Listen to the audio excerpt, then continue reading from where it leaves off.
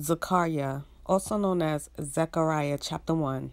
In the 8th new moon of the 2nd year of Dariah, the word of Yah came to Zechariah, son of Berechiah, son of Iddo the prophet, saying, Yah was very wroth with your fathers, and you shall say to them, Thus said Yah of hosts, Turn back to me, declares Yah of hosts, and I shall turn back to you, declares Yah of hosts. Do not be like your fathers, to whom the former prophets proclaimed, saying, Thus said Yah of hosts, Turn back now from your evil ways and your evil deeds. But they did not obey or give heed to me, declares Yah. Your fathers, where are they? And the prophets, do they live forever?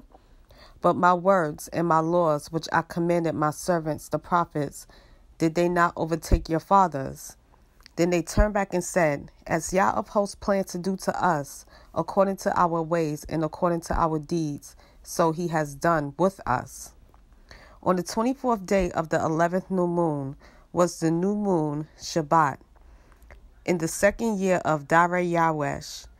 The word of Yah came to Zechariah, son of Berechiah, son of Iddo the prophet, saying, I looked at night and saw a man riding on a red horse, and he was standing among the myrtle trees in the shade. And behind him were horses, red, sorrel, and white.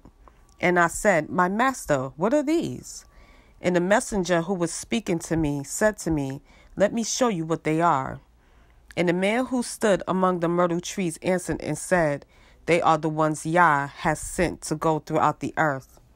And they answered the messengers of Yah, who stood among the myrtle trees, and said, We have gone throughout the earth, and see all the earth is at peace and rest. And the messenger of Yah answered and said, O Yah of hosts, how long will you have no compassion on Yerushalayim and on the cities of Yehudah, against which you were enraged these 70 years? And Yah answered the messenger who talked to me good words, comforting words.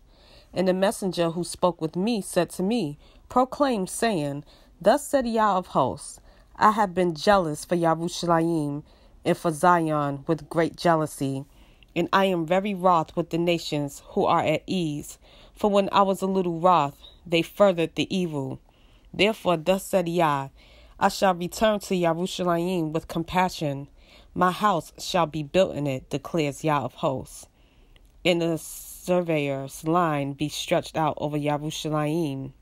Again proclaim, saying, Thus said Yah of hosts, Again my cities shall overflow with goodness, and Yah shall again comfort Zion, and shall again choose Yerushalayim.